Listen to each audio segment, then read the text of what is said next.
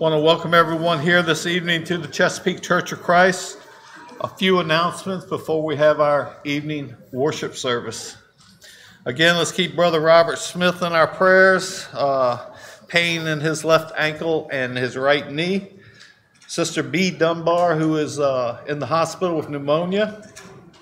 Again, Sister Betty and Lynn Ford need our support and our prayers. And the niece of Lee Brooker, Jamaica Hopkins, passed away. Let's keep the Hopkins family and the Brookers in our prayers. They will be traveling for the funeral on Wednesday in South Carolina. Again, Lenny Dale Showalter will be having knee replacement on the 22nd. And Kevin Showalter's brother is now home receiving therapy. Also, keep Sister Tisdale in our prayers. She had a little accident, so let's keep her in our prayers. And Sister Sadashaw will be traveling to Thailand from the 19th of March to the 19th of April. Pray that she has safe travels there and back.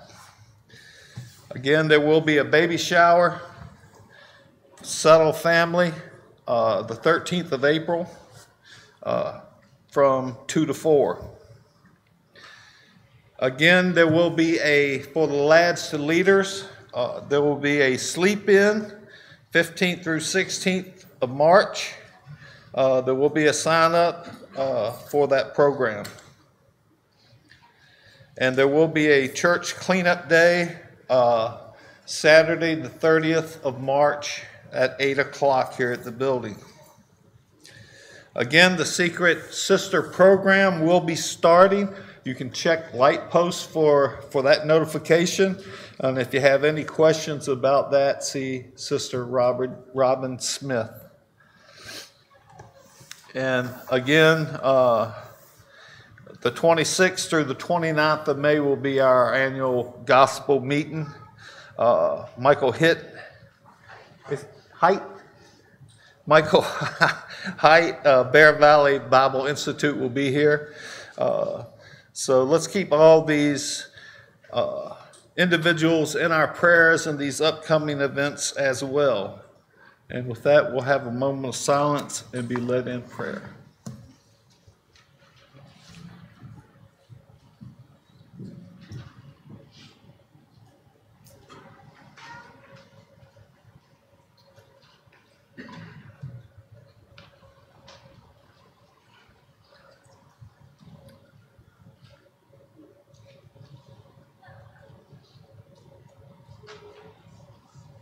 Let's go to God in prayer.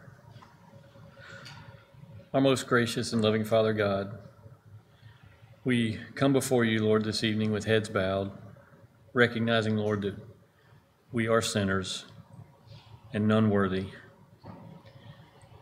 We're so thankful, though, that your grace and mercy have afforded us this time now, Lord, that we can come together and to have your word brought to our hearing and have this opportunity to be able to come to you and beg your forgiveness, Lord. We're especially thankful, Lord, that you loved us so much that you would send your only Son to live a life free of sin here on earth and take our sins upon himself on the cross so that we might have that hope of eternal life with you one day in heaven. Lord, we're so thankful for this congregation that meets here at Chesapeake. We're so thankful for its leadership, for its elders, its deacons, for our minister, and for our members. And we pray that you would be with us, Lord. You would be with us as we go out into the world, that we would be a shining example, a light that others might see you in us. And they might desire to know why it is that we are the way we are and would desire to come to know you, Lord. We pray that you would be with us as we enter into this worship this evening, Lord. We pray that the things we say and do will be in accordance with your will, that we all may be uplifted by what we do here, but more importantly, Lord, that through our worship you may be glorified. Lord, we ask a special prayer also this evening for those who have been mentioned on our sick list, on our prayer list. We pray that you would grant them comfort, peace, and a measure of healing, Lord. We thank you for all that you do for us. We thank you for everything you provide us daily. And again, Lord, we pray that we would be good examples of you, Lord, that we would live our lives in such a way that not to bring shame upon your church or upon your name. We love you so much, Lord, and we give you so much thanks. In the name of your Son, our Savior, Jesus, amen.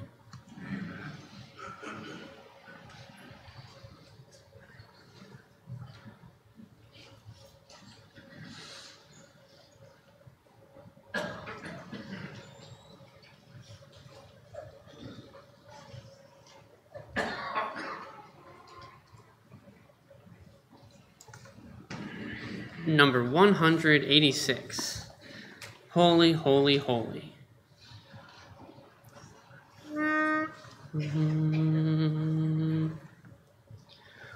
Holy, holy, holy, Lord God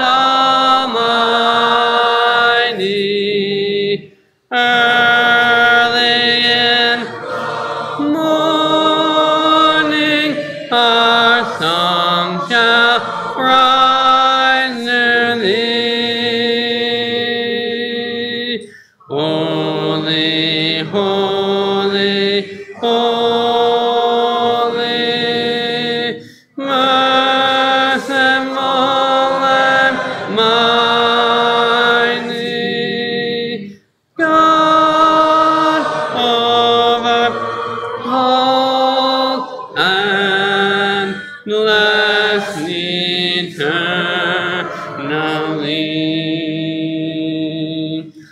Holy, holy, holy, all the saints adore thee. Their golden crowns around the Christmas tree. Cherubim and seraphim falling down before thee. Who was and honored and more shall be. Holy, holy, holy, Lord God Almighty, all thy works shall bring thy name in earth and sea. Holy, holy, holy, merciful and mighty, God over all and blessed eternally.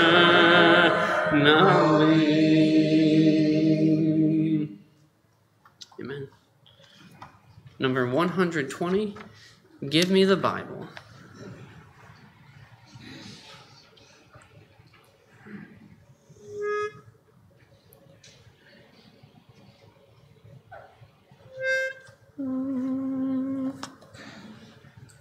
Give me the Bible, star of gladness gleaming, to cheer the wanderer lone and tempest tossed. No storm can hide that radiance peaceful beaming, since Jesus came to sing and save the lost. Give me the Bible, holy message shining. Thy light shall guide me in the narrow way.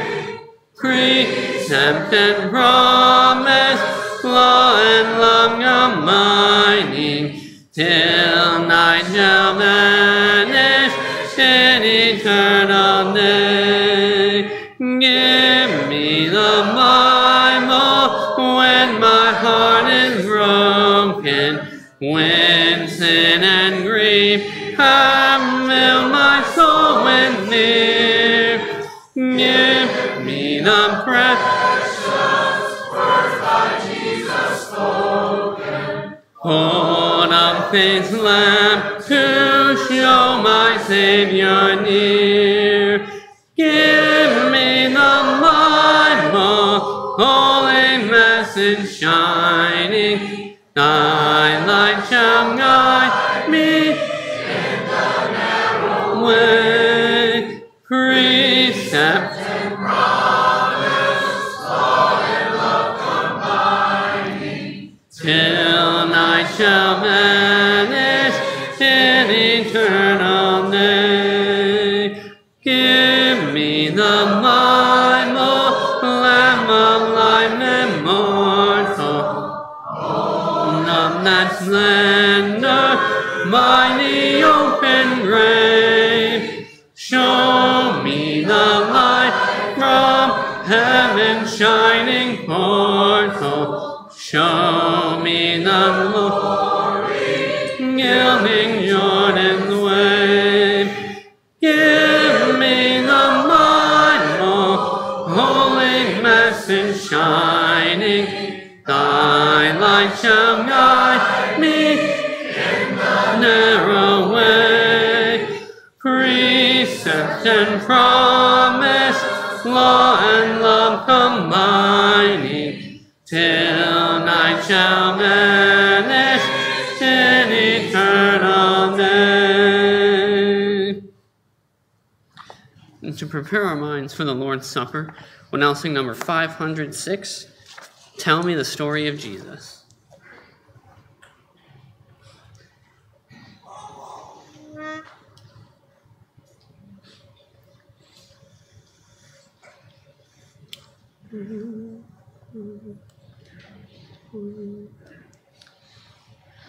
Tell me the story of Jesus, write on my heart every word. Tell me the story most precious, sweetest that ever was heard. Tell how the angels and chorus sang as they welcomed His birth. Glory to God in the highest, peace and good tidings to earth. Tell me the story of Jesus, write on my heart every word. Tell me the story most precious, sweetest that ever was heard. Tell of the cross where they nailed Him, writhing in anguish and pain. Tell of the grave where they laid Him. Tell how he liveth again. Love in that story so tender, clearer than ever I see. Stay, let me weep while you whisper, love paid the ransom for me. Tell me the story of Jesus, write on my heart every word. Tell me the story most precious, sweetest that ever was heard.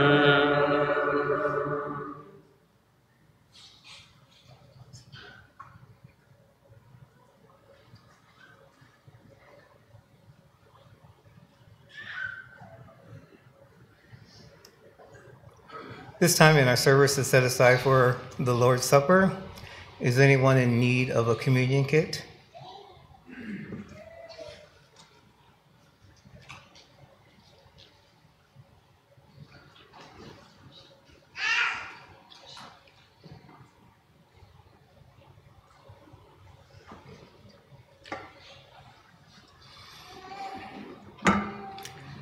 This is a time where we Christians partake in the bread, which represents our Savior's body, and the fruit of the vine, which represents his shed blood, for the purpose of remembering Christ until he returns, and for also to reflect on all that he has done for us. We can find the authority and frequency of the Lord's Supper in Acts chapter 20, starting at verse 7. Now on the first day of the week, when the disciples came together to break bread, Paul, ready to depart the next day, spoke to them and continued his message until midnight. And we can also find in the word where Paul instructs the Corinthians on the manner of the Lord's Supper in 1 Corinthians chapter 11, starting at verse 23. And it reads, "For I received from the Lord that which I also delivered to you, that the Lord Jesus, on the same night in which he was betrayed, took bread. And when he had given thanks, he broke it and said, 'Take, eat. This is my body, which is broken for you. Do this in remembrance of me.' In the same manner, he also took the cup after supper, saying, 'This cup is the new covenant in my blood. This do as often as you drink it in remembrance of me. For as often as you eat this bread and drink this cup, you proclaim the Lord's death till he comes.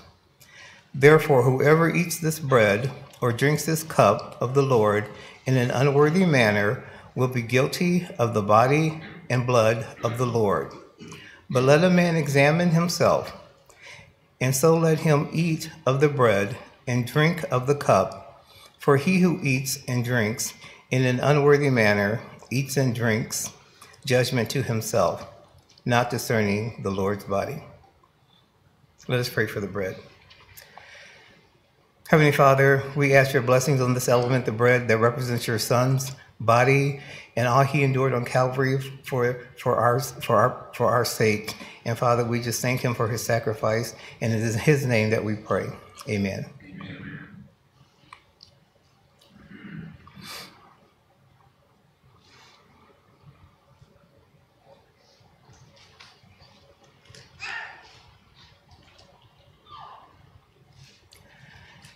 Now let us pray for the fruit of the vine. Heavenly Father, again, we ask your blessing on this fruit of the vine that represents your Son's shed blood. And Father, we just thank you for his obedience and that blood that is the only remission for sin. And Father, we just thank you in his name. Amen.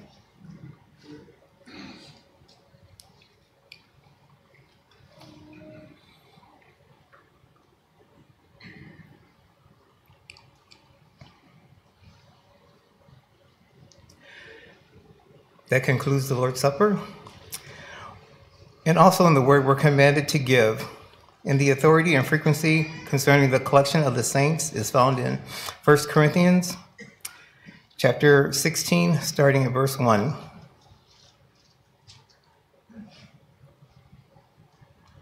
Now, concerning the collection for the saints, as I have given orders to the churches of Galatia, so you must do also. On the first day of the week, let each one of you lay something aside, storing up as he may purpose that there be no collections, storing up as he may prosper, that there be no collections when I come. And we can also see an example of the manner in how we should give, and that can be found in 2 Corinthians chapter 9, starting in verse 6. But this I say, he who sows sparingly will also reap sparingly, and he who sows bountifully will also reap bountifully. So let each one give as he purposes in his heart, not grudgingly or of necessity, for God loves a cheerful giver. And God is able to make all grace abound towards you, that you always having all sufficiency in all things may have an abundance for every good work. As it is written, he has dispersed abroad, he has given to the poor, his righteousness endures forever. If you'd like to give, there is a collection box in the foyer. You can also mail your checks into the church, and you can also go on the church's website and give online. Let us pray for our giving. Father, we return to you what is yours. And Father, we just thank you for giving us the ability to be able to work and take care of our families. And Father, we just give this back in love, and we just pray that this money will be used in a way that will increase your kingdom on earth and in this body. And all these things we ask in Jesus' name. Amen.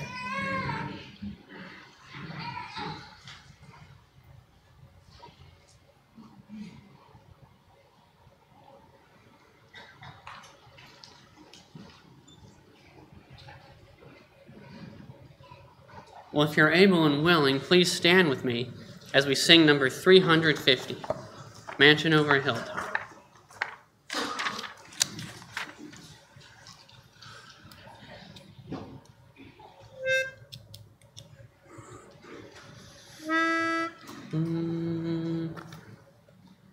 I'm satisfied with just a God in me love, a little silver and a little gold. But in that city where the ransom will shine, I want gold one, that silver line. I've got a mansion just over the hilltop, in that bright land where we'll never grow old. And someday yonder we will never more wander, but walk the streets that are pure and gold. No, often tempted, tormented and tested, and like the prophet, my pillow was stone. And though I find here no permanent dwelling, I know he'll give me a mansion my own. I've got a mansion just over the hilltop, in that bright land where we'll never grow old. And someday yonder we will never more wander, but walk the streets that are pure and gold. Don't think me poor or deserted or lonely, I'm not discouraged, I'm heaven bound. I'm just a pilgrim in search of a city. I want a mansion, a robe and a crown. I've got a mansion just over the hilltop in that bright land where we'll never grow old. And someday yonder we will never more wander, but walk the streets that are pure as gold. Amen. Please be seated.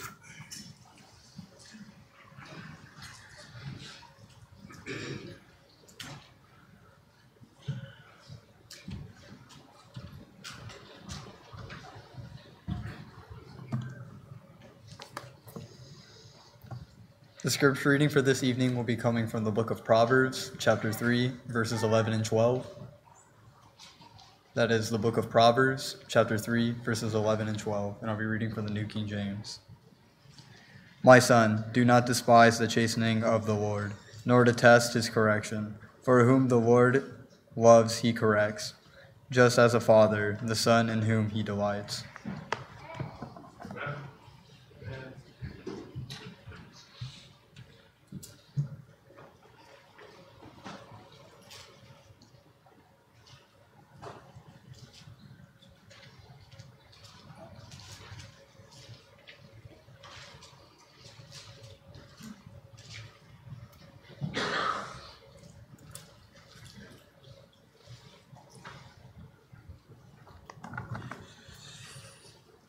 Good evening.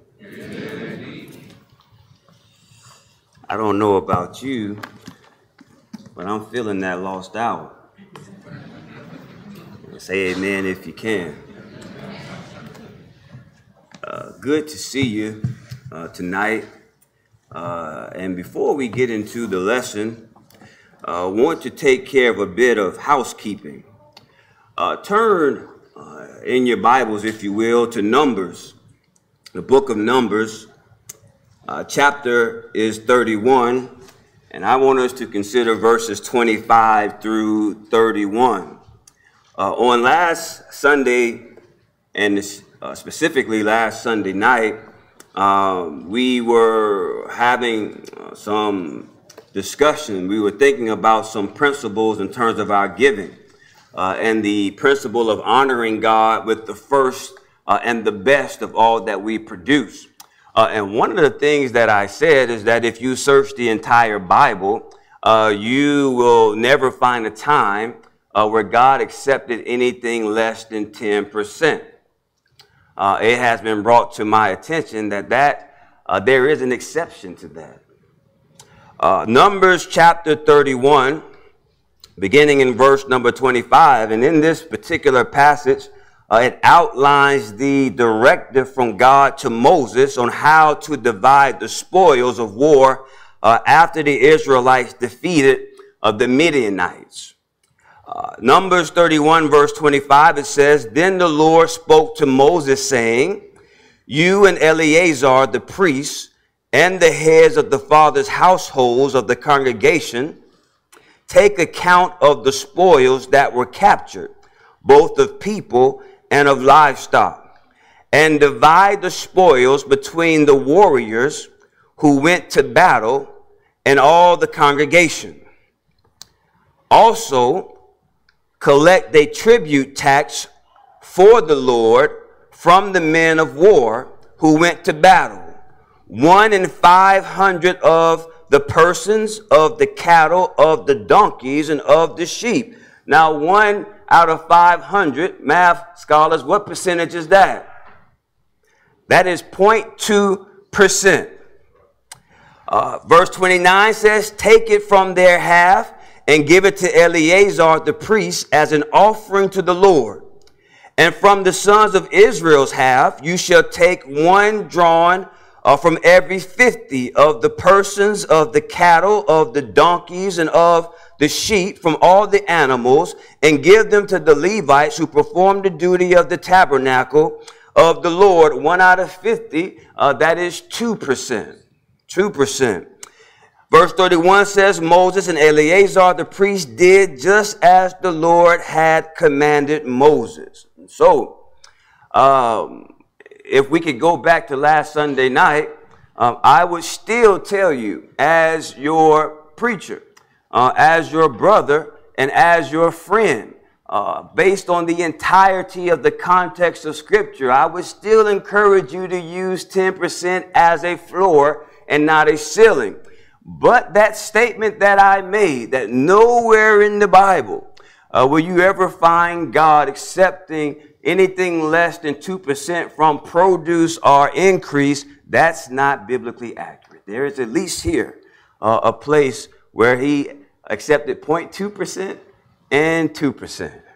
Is that all right? I want to thank our good brother Kevin for bringing that to my attention. And I want to take this time to appreciate that in Kevin, because since I've been here, Kevin has been one whom, if there is something that is said from the pulpit that he may have some different thoughts about, Kevin will say, hey, man, can we meet? And we've met in that office, and we have seen some things the same. We have seen some things a bit differently. There's been times where I've said, you know, I haven't thought about it that way. I believe there's been times that he said that a time or two as well. But it's always been very encouraging. It's always been more of an iron sharpening iron. And so I want to commend Kevin for his studiousness. It makes me think about what we find in Acts chapter 17 and verse number 11, when Paul and Silas were there in Berea. And remember what they said about the Bereans? These people were more noble-minded, more fair-minded than those in Thessalonica before they received the word with what? A readiness or an eagerness of mind, examining the scriptures daily to see whether those things were so. And I'll tell you time and time and time again, and I know Kevin takes this serious, no matter who is standing up here, myself included, you always want to check what they're saying with what the Bible actually says. It is not beyond any man to be sincerely wrong, including Ernest Harrison Benjamin. Is that all right?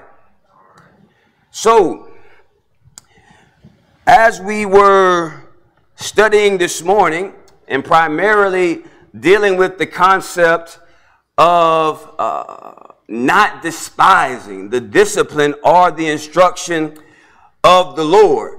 We were looking at Proverbs 3, verses 11 and 12, and we got some New Testament perspective on those Old Testament verses from Hebrews chapter 12, verses 5 through 11. And in the grand scheme of what we were focusing on in that lesson, the form of training, the form of discipline that God affords his children that we were focusing on is the training and the refining and the maturation and the development that comes from having to endure trials, having to endure hard times, having to endure sufferings and persecutions, right? And so we're talking about the need not to despise them, but rather to accept the discipline of the Lord. You look in the book of Proverbs, and as we look at these Proverbs, I want you to keep in mind that particular brand primarily of discipline from enduring hardships and trials. In Proverbs chapter 1, as we look in Proverbs, we'll see throughout the book of Proverbs that those who are wise, the wise are considered those who will receive instructions, but it is fools who will not receive, they will reject discipline or instruction. Proverbs chapter 1 and verse number 7. The Bible reads, a wise son, or rather, the fear of the Lord is the beginning of knowledge, but fools despise wisdom and instruction. Proverbs 13 and the verses 1. The Bible reads, a wise son heeds and accepts his father's discipline and our instruction, but a scoffer does not listen to reprimand and does not learn from his errors. Another version reads this way: a wise child accepts a parent's discipline. A mocker refuses to listen to correction. Proverbs 15 and verse number 5, as we're highlighting the fact that in the book of Proverbs, those who are wise, they receive instruction, they receive discipline, while the fool rejects it. Proverbs 15 and verse number 5, the Bible says, a fool rejects his father's instruction or discipline, but he who regards and keeps in mind a reprimand acquires good sense. Only a fool despises a parent's discipline. Whoever learns from correction is wise. Whoever heeds reproof is prudent. And so we understand the wise, they receive instruction, the fools reject it. Not only that, when we look in the book of Proverbs, the reception of instruction or discipline brings life, wisdom, and the favor of the Lord. Proverbs chapter 4, verses 10 through 13.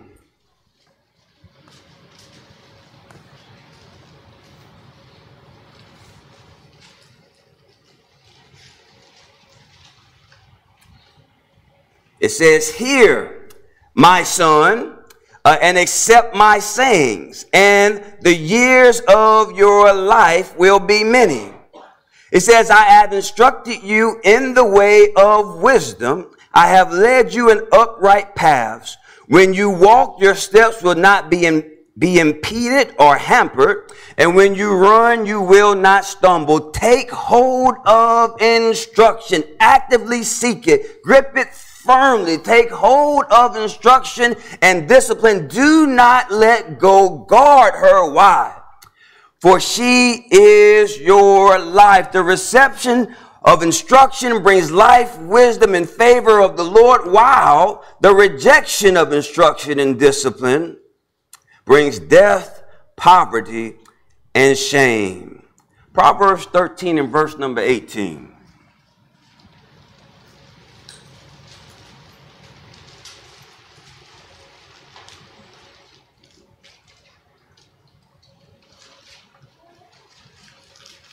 Poverty and shame will come to who? To come to him who does what?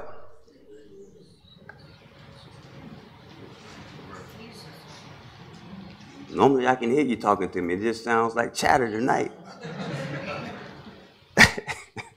Poverty and shame will come to him who neglects discipline. Proverbs 13:18, but he who regards reproof will be honored. Poverty and shame come to him who refuses instruction and discipline, but he who accepts and learns from reproof or censure is honored. Once again, just pointing out some principles from Scripture that the receiving or the reception of instruction leads to wisdom. The rejection, especially of the Lord's discipline or instruction, is the behavior of fools, not wise, leads to shame, dishonor, and death.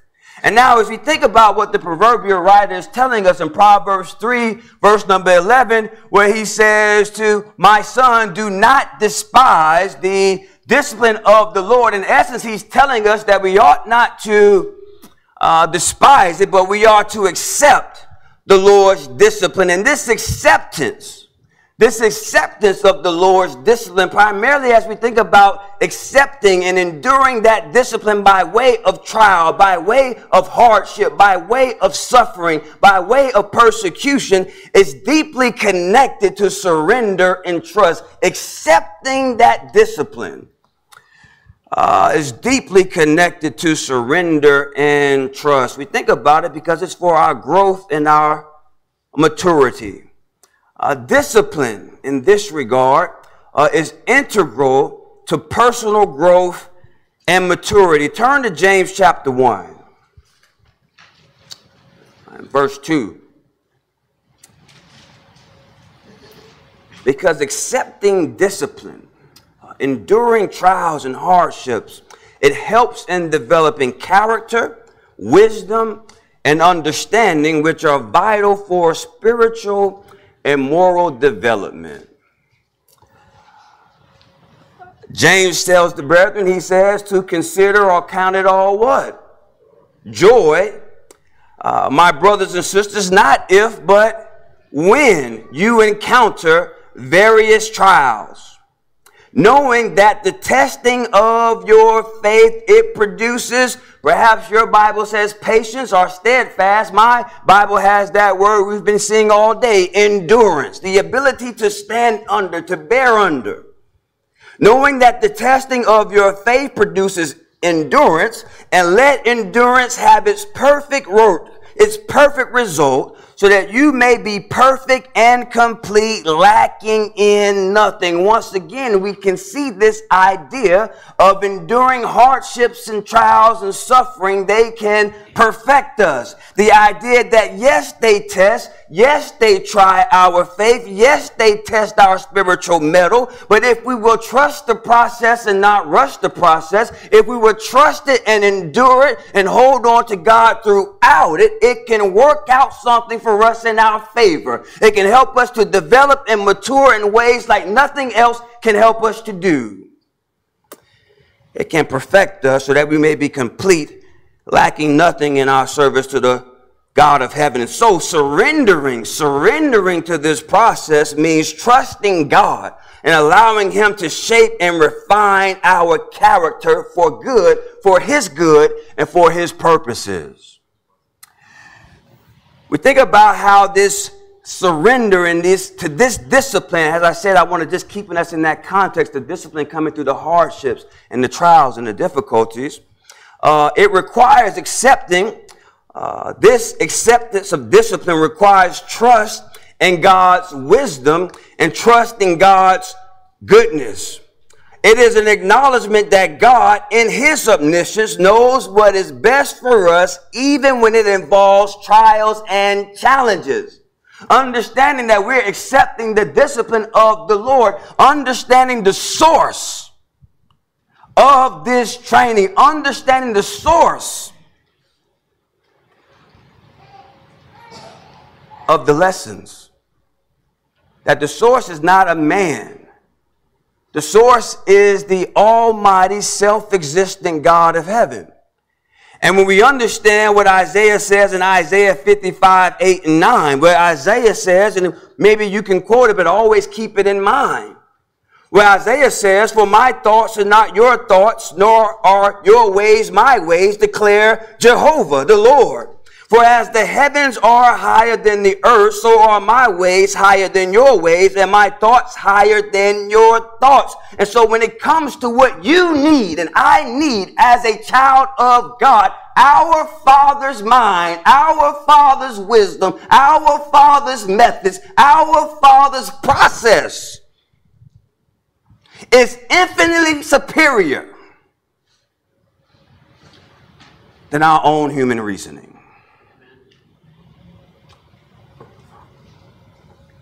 And so accepting his wisdom, his discipline is a form of surrender, acknowledging that God's wisdom and ways are superior to your own and my own.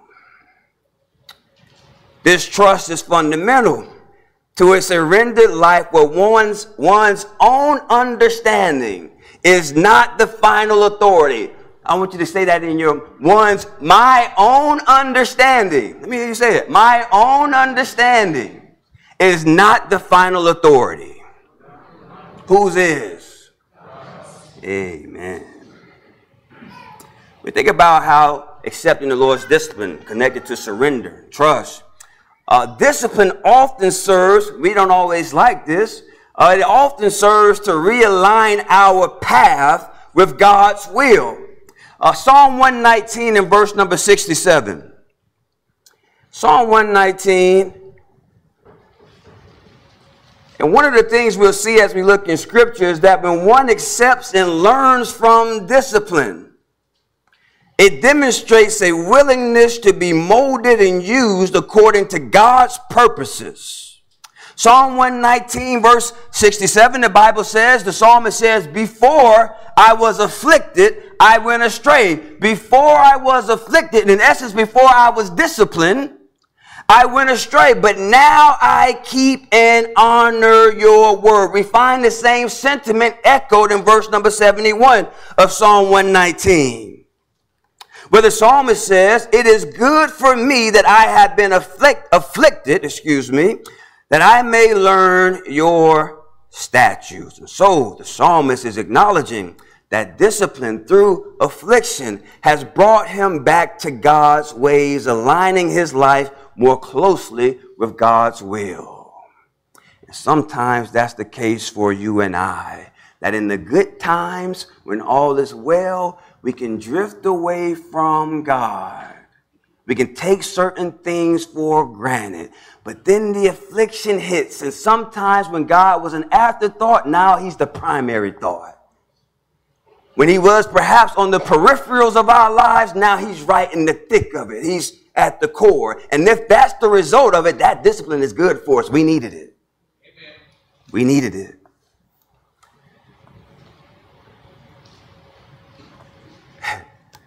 Appreciate Brother Robert.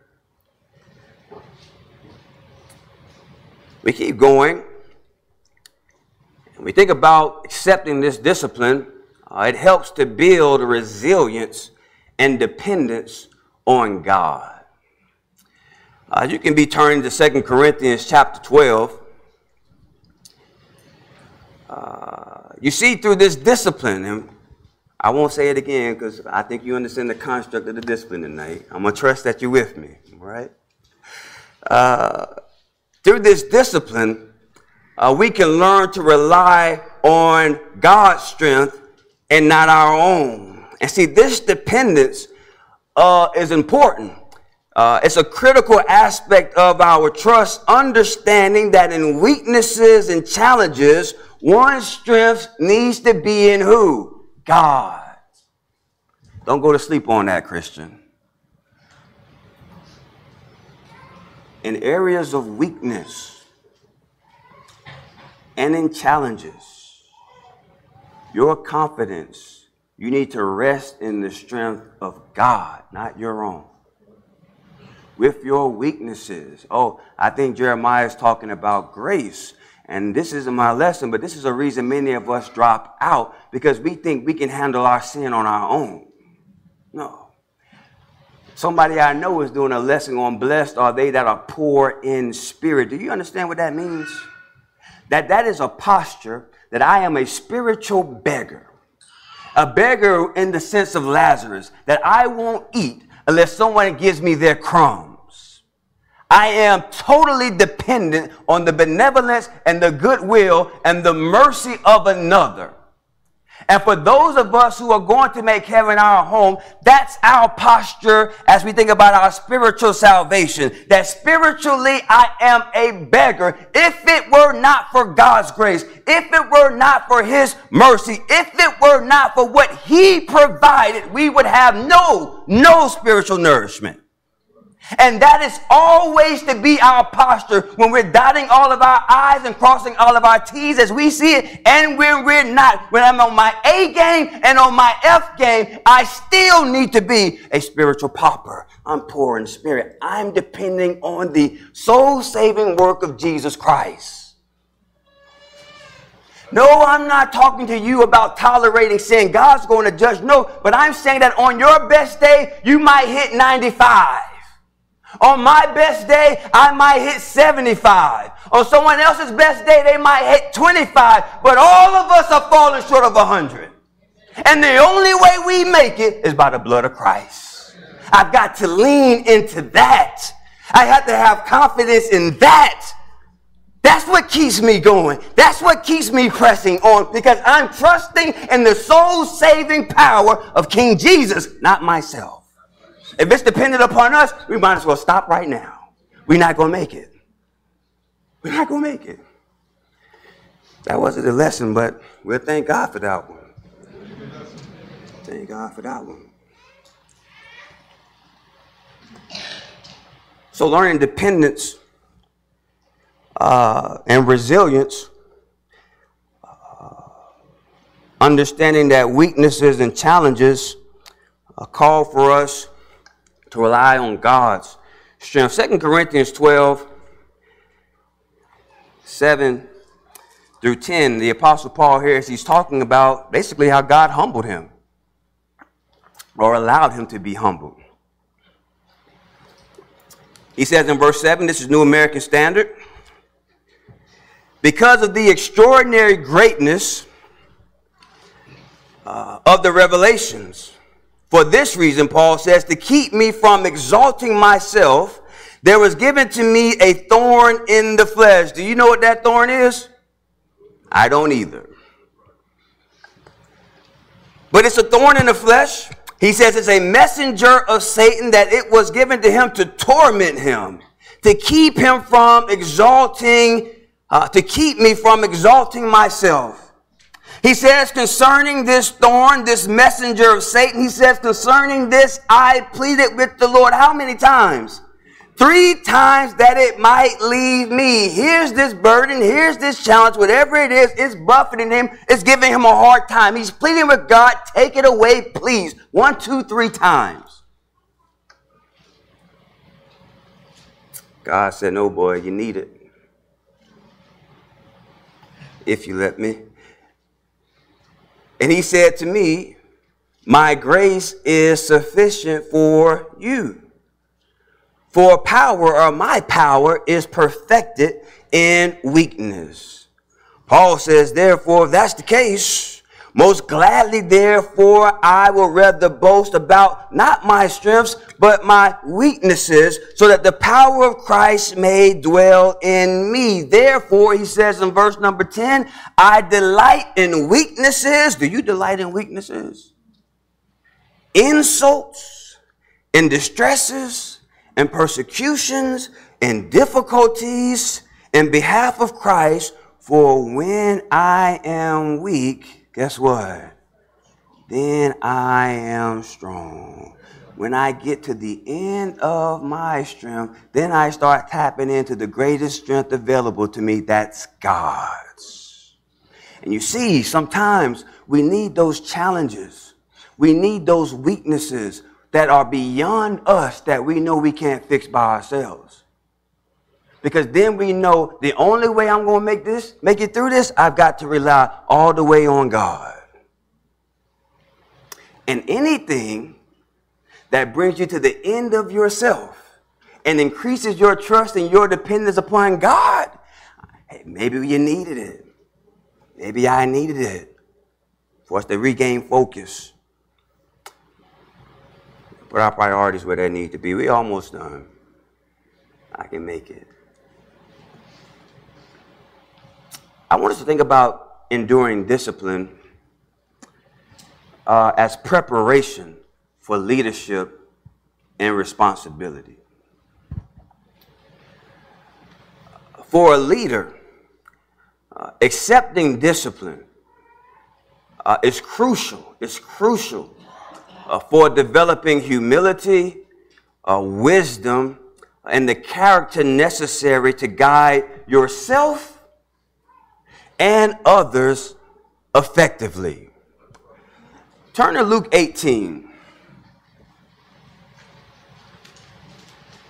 What I have in mind as you think about is necessary for this discipline, some hard times, some difficulties, some struggles, some disappointments, for a leader to develop and have the character of humility and wisdom and the character that God would have for him too, because sometimes as a leader is developing, his character is not what God would have for it to be.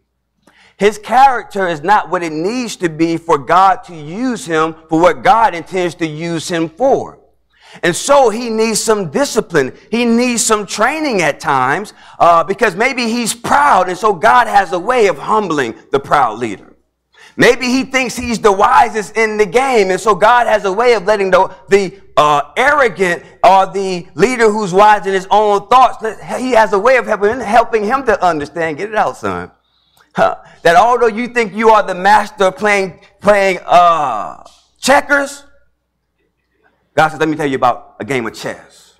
Meaning God says, you think you're the wisest? I'm always the wisest in the room. And sometimes he has to bring us down and humble us to say, you know what? I need to do away with worldly and man-made wisdom and make sure I'm lining up with God's wisdom. You look at Luke chapter 18, and when I say leaders, just so that I'm clear, this is helping me. When I say leaders, I am in this right now, I am thinking about elders. I am thinking about deacons. I am thinking about preachers. I am thinking about fathers and husbands. I am thinking about men in this congregation who are not elders and deacons or preachers, but they are leaders still and have influence. I'm thinking about leaders. Truthfully, when I talk about leaders, I'm thinking about women too.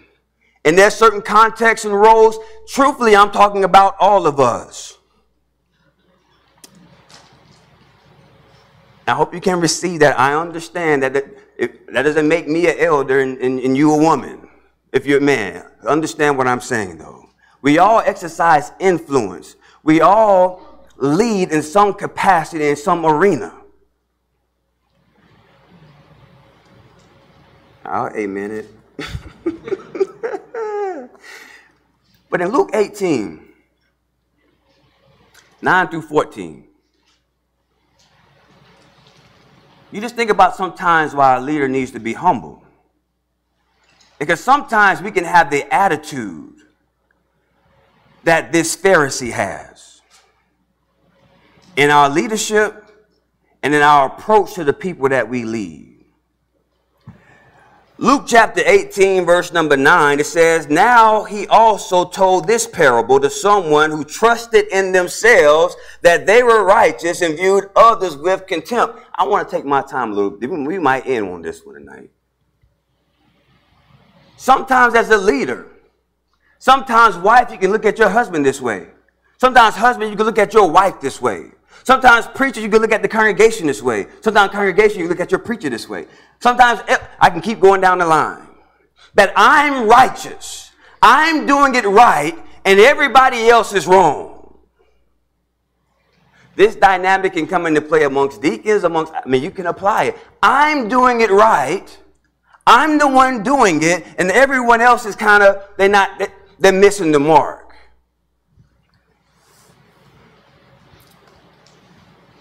Verse 10 says, 2 men went up into the temple to pray, one a Pharisee and the other a tax collector. The Pharisee stood and began praying this in regard to himself. Look at how he sees himself. God, I thank you that I am not like other preachers.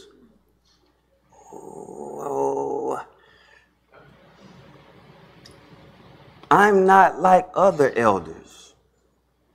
I'm not like other deacons. I'm not like other brothers.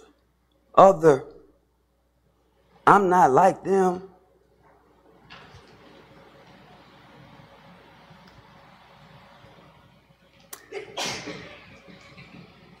They're swindlers, crooked, adulterers. I even like this tax collector. Look at me. Look at what I do, God. I fast twice a week. I pay tithes of all that I get. You hear the pride in his voice, his tone, his posture. He's getting it right and everyone else is wrong. Even this posture as he stands before God. But that tax collector, the ne'er-do-well, standing some distance away, was even unwilling to raise his eyes toward heaven, but was beating his chest, saying, God, be merciful to me, the sinner. One of my favorite prayers in all the Bible. Lord, be merciful to me, a sinner. I tell you, This man, the tax collector, this humble one, the one who acknowledged himself as a sinner, the one who lowered himself, he said, the Bible says, this man went to his house justified rather than the other one. For everyone, keep this in mind. Wife, keep this in mind. Husband, keep this in mind. Preacher, all of us.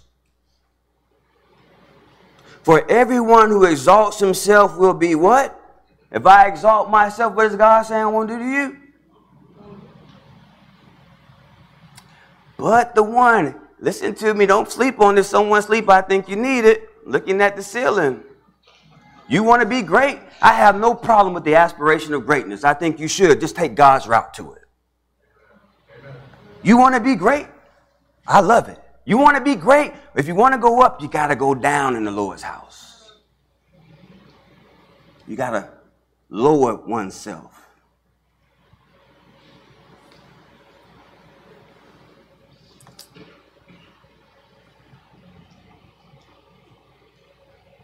And I've been humbled as a leader in my life.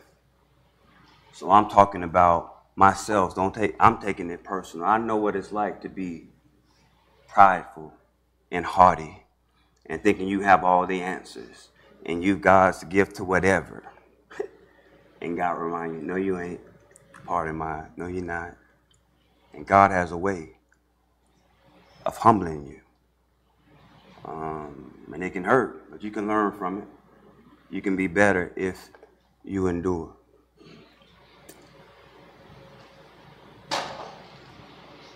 So we think about this, and here's some application as we tie a button on this one. Here's what I want you to do. As you encounter hardships and difficulties, have in your mind, I'm going to embrace discipline. When hard times and challenges and sufferings, I know that's easier said than done.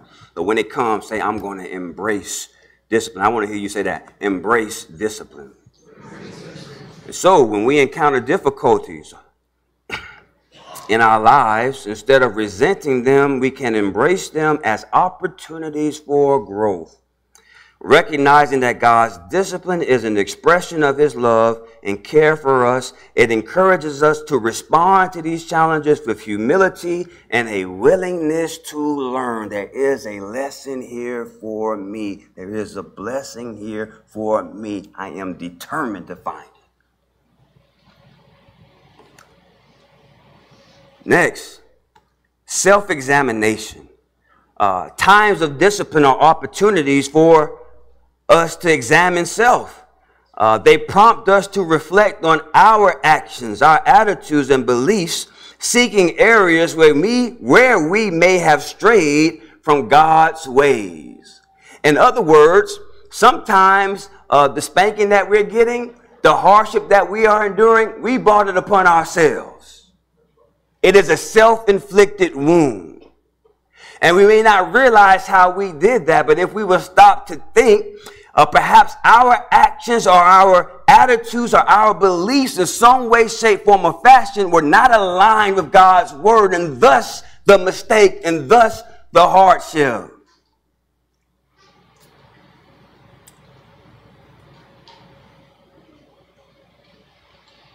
I'll give you an example.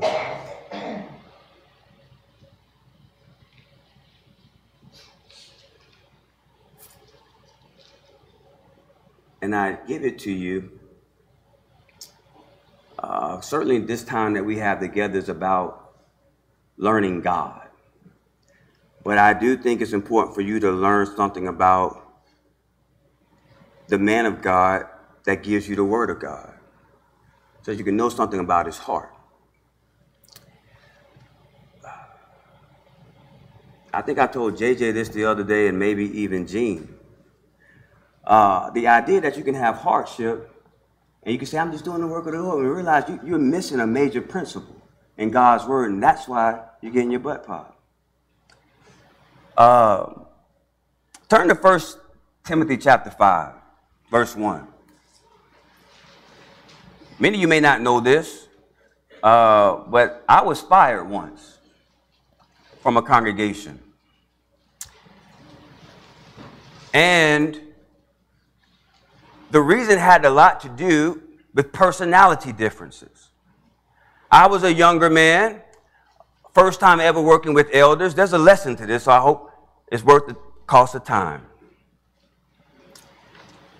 But I was younger, and as a younger man, I can be right, but the way I communicated it was very wrong. As a younger man, I was very argumentative. Because I did not grow up with a father, I don't know if it's something I never learned or if I had a resentment for authority figures. But I had no problem speaking to power. None. And so sometimes, dealing with these older men, even elders, I would be right, but I would be talking to them. Here I am, these men could be my father and my grandfather, and I was talking to them as if they were my sons.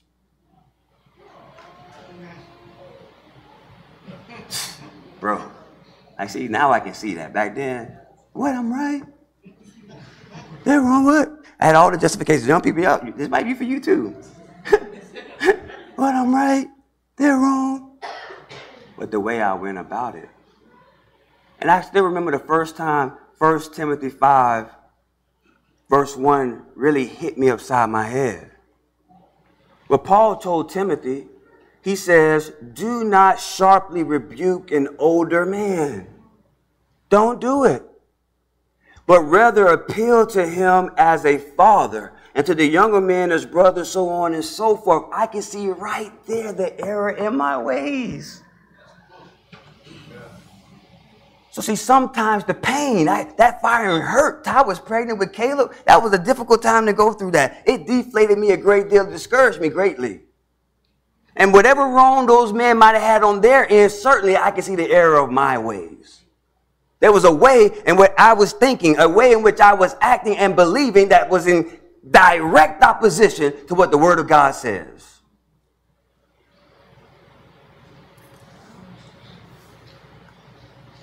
So self-examination, man, was a hard one, boy. Whew.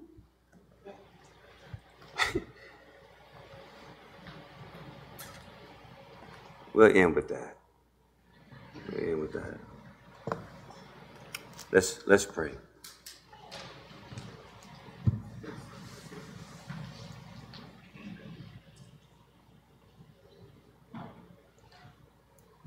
Father, we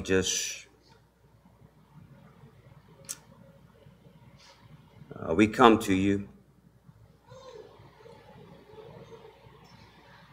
Just thankful for this privilege to be able to approach your throne, to commune with you.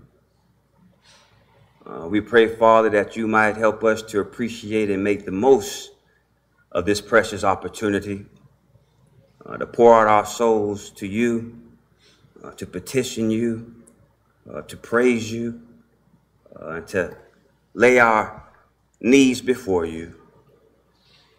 We come to you, Father, at this time, praying that you be with us as your church.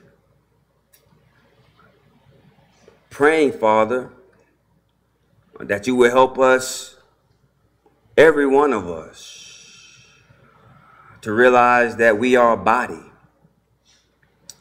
and that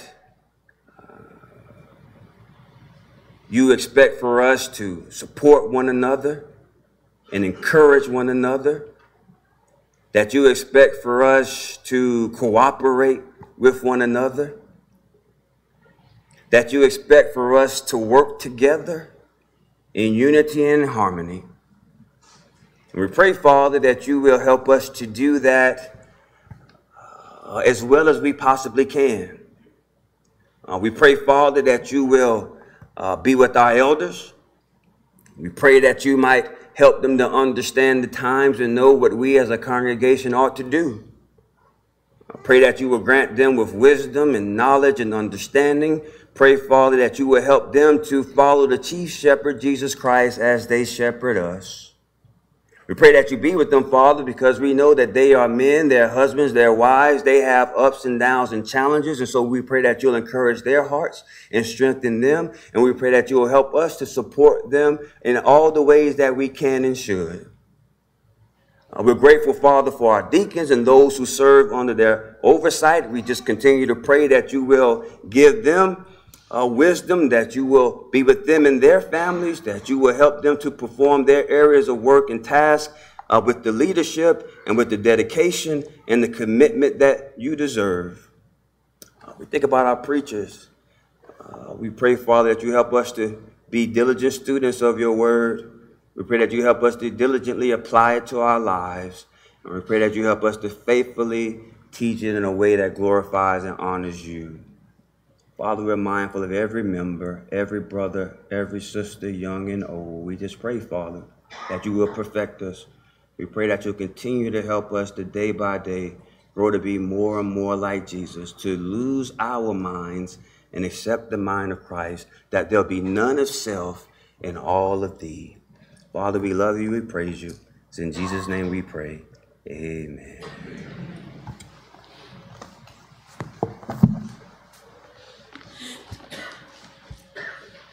If you're here tonight, you can put on Christ in baptism.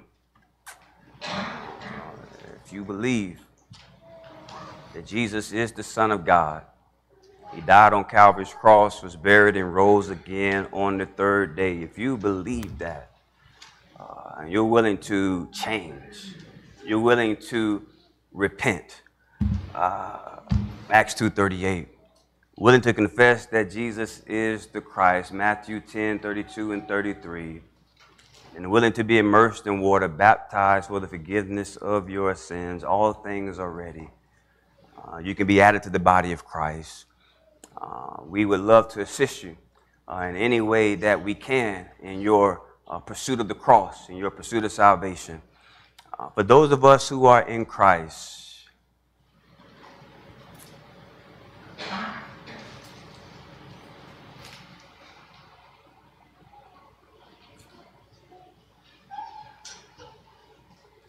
I really want us, and this is like a family meeting right now, so you got to forgive Brother Benjamin.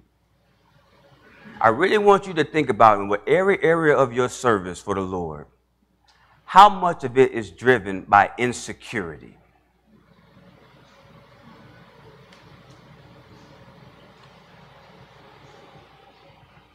And just examine to make sure that the motives are right for what you're doing and how you're doing it. That the aim is to please the Lord, not to exalt self or lower somebody else. Just examine the motives for why you do, how you do it.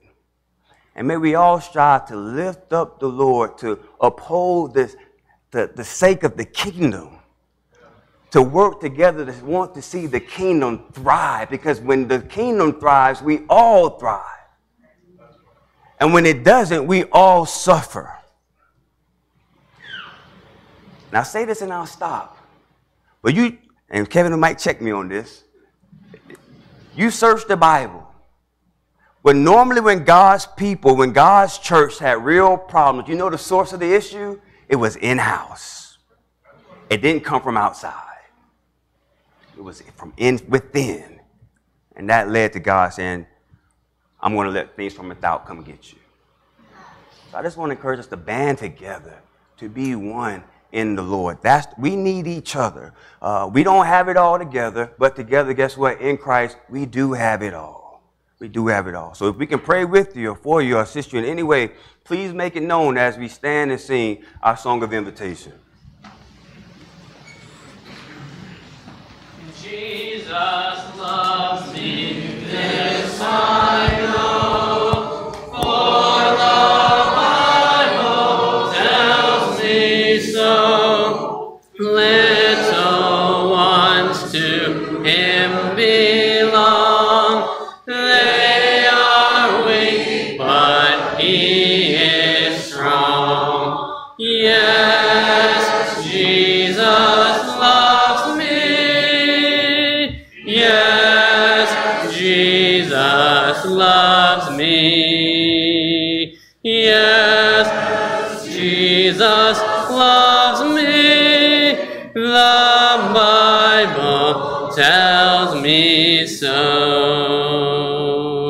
Jesus loves me, he who died, heaven's gate to open wide. He will wash away my sin. Let his little child come in. Yes, Jesus loves me. Yes, Jesus loves me. Yes, Jesus loves me. The Bible tells me so. Jesus loves me still, though I'm very weak and ill. From his shining throne on high comes to watch me where I lie. Yes, Jesus loves me. Yes, Jesus loves me. Yes, Jesus loves me. The Bible tells me so. Jesus loves the children dear, children far away or near. They are safe when in his care, every day and everywhere.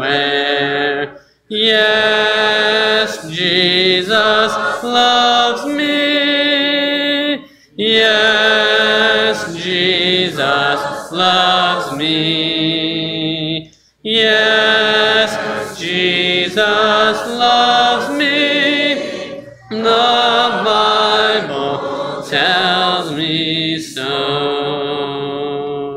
Jesus, take this heart of mine, make it pure and holy thine. On the cross you died for me. I will try to live for thee. Yes, Jesus loves me. Yes, Jesus loves me. Yes, Jesus loves me. The Bible tells me so.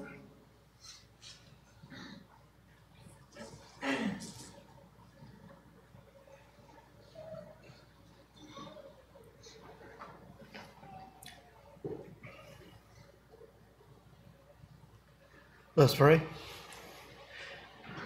Heavenly Father, hallowed be thy name. We pray that on earth all things be done according to your will as they are in heaven. Heavenly Father, we're so thankful for this Lord's Day you've given us. We're thankful for the lessons we've heard today.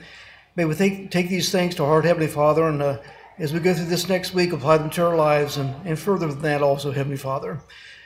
Many of us, as we leave this place and go to various places of employment this week, will face things that are contrary to anything we've heard today, and may we always look back on these things and apply them to our lives, Heavenly Father, so that we may serve Thee even in difficult circumstances during our regular work day. Heavenly Father, we pray for this country. We know that many things that we've studied here, coming from Proverbs chapter 3, are unrecognizable in this country. We know that many things have changed in a very short period of time that makes this country morally unrecognizable to many of us. We pray that we'll be a light that shines out in this world, Heavenly Father, so that many people can come to see what you have to offer the people of this country and the people of this world, so that they may come to know your Son, Jesus Christ, to be obedient to your will and have the opportunity of spending life eternal with thee. Heavenly Father, we love thee so much. We thank you for your Son, Jesus Christ. We thank you for the sacrifice he made for our behalf and the example he set for us. The example of one who left the glories of heaven and came to this earth and suffered the things he suffered at the hand of sinful man, so we may have a chance of spending life eternal with thee. We love thee so much, Heavenly Father. We love your Son, Jesus Christ, and we ask thee to please forgive us of our sins. We pray these things in his name. Amen. Amen.